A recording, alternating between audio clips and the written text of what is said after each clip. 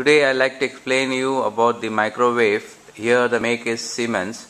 Now there is no power coming in this. So what you need to check is you open the microwave. You can open this cover over here. So once you open, what and all you need to check, I will be explaining you. Minimum first check is you check whether the fuse is gone or not. You can see the fuse here. You can see this is the fuse. You can check this fuse. First of all, if this is gone, then your problem is solved. The next there is one more fuse over here. You can open this and you can check the fuse. This is one more minimum check. Then capacitor check. You can check the capacitor is working or not. You have a diode here. You can check the diode. You can check the transformer.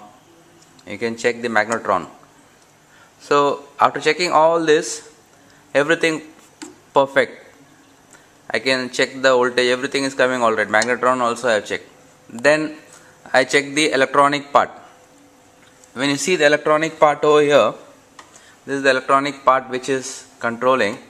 And what I found was, I've removed the board. This is the board. I removed it.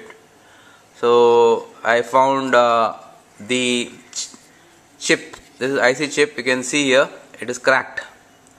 I can show you the crack also here. You can see, I can open it. You can see this. It is cracked here.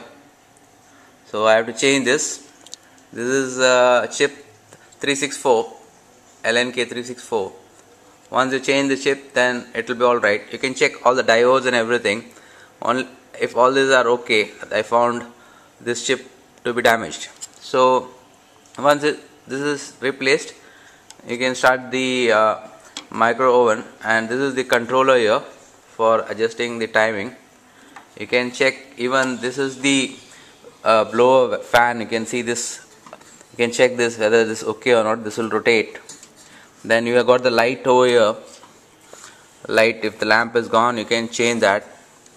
So any further details you required, you can always message me. So this is very simple. You need to be careful because there is a high voltage in the capacitor. You have to discharge the capacitor every time you do the work. Thank you.